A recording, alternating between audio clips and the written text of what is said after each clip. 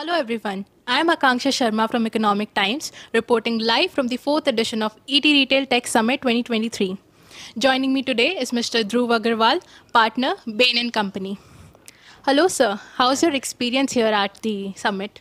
Well, it's great. It's always been nice to be part of these events. Nice to be back and doing this, on tech and retail. It's good to see a few familiar faces as well. I think, you've had 3 or 4 events, I think, that I've been a part of since we've started doing these back in person. So, always having a good time and learning.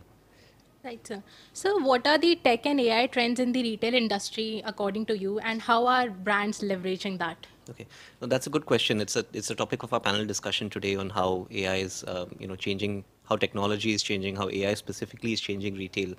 And with all things technology, it has to start and end with the consumer.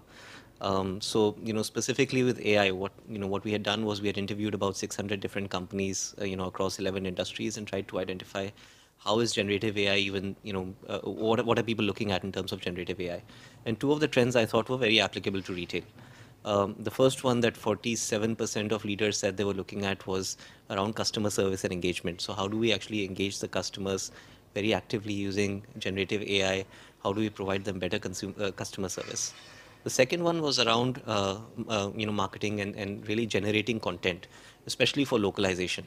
So yeah, I was again talking to one of the panelists just now, and he talked about how each state in India, each region in India has a very different need, and so how they're trying to use AI to specifically target their marketing materials towards each consumer. So I think those two trends specifically stood out in our survey as well.